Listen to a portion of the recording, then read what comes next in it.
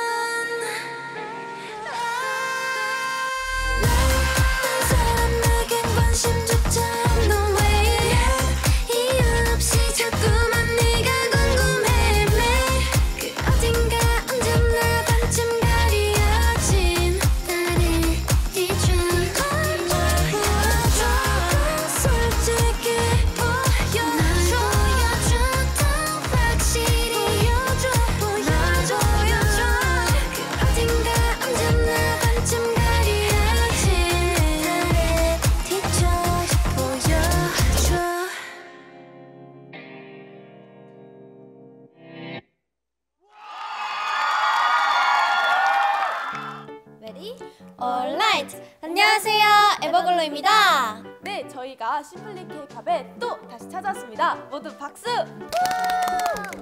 이번엔 좀 더 특별한 무대를 준비해봤는데 팬분들은 어떠셨을지 모르겠어요.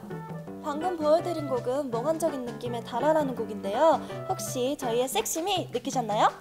저희가 열심히 준비한 만큼 여러분께서 정말 좋아해 주셨으면 좋겠어요. 또 제가 작사에 참여한 곡인 만큼 더욱더 애정이 가는 곡인데요. 앞으로 더욱더 열심히 공부해서 좋은 음악으로 여러분과 함께 오래오래 하고 싶습니다. 네, 그럼 저희 타이틀곡도 한번 보여드려야겠죠? 네, 저희 타이틀곡 봉봉쇼콜라는요, 한 번 들으면 바로 흥얼거릴 수밖에 없는 경쾌한 곡인데요. 저희가 꿈을 이루는 순간을 달콤한 초콜릿으로 표현했어요. 그럼 저희의 넘치는 에너지를 확인할 수 있는 무대 봉봉쇼콜라 함께 만나 보시죠!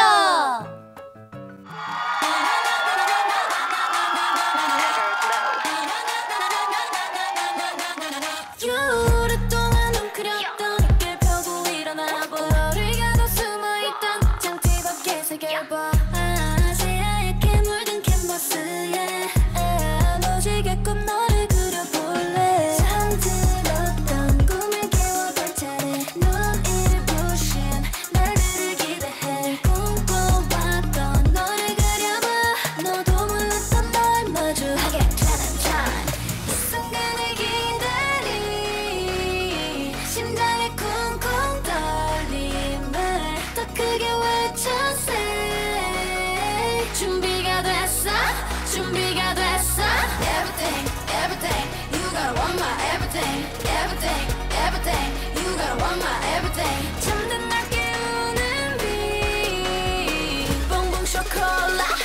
go up to the sky.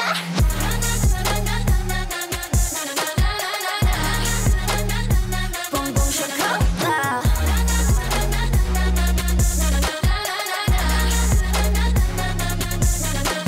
긴장해야 할 거야. 꽃다발을 긁고 네가 만들기 전 작은 날개로 덮쳐라.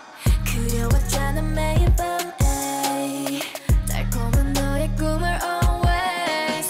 끝이 없던 터널 끝에 숨겨둔 너를 위한 세상을 기대해. 저 눈이 부신 빛을 따라서 더 높이 날아봐 baby. 그게 너야 babe.